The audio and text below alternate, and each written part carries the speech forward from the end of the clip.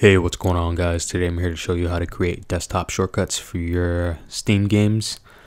Go ahead and get yourself logged into the application if you're not already. Make your way to library.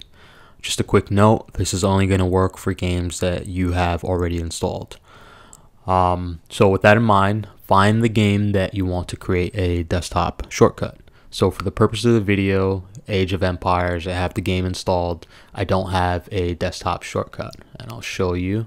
There's nothing on there. You can take a quick look.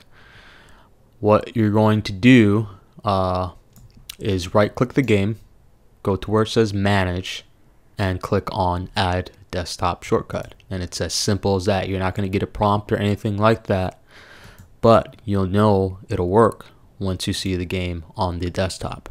And it's as simple as that. Thanks for watching. Be sure to like and subscribe to my channel.